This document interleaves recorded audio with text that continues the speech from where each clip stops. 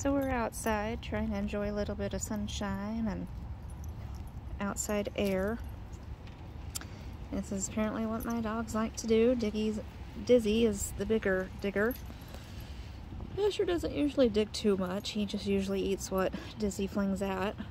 Sash kind of digs a little bit. Pretty good, and then she's good for a while. Dizzy's just pretty much constantly a digger. Digging puppy while she's out here. So one of these days maybe we'll get them a sandbox. Okay, maybe a sand pit box probably is not going to be big enough. Anyway.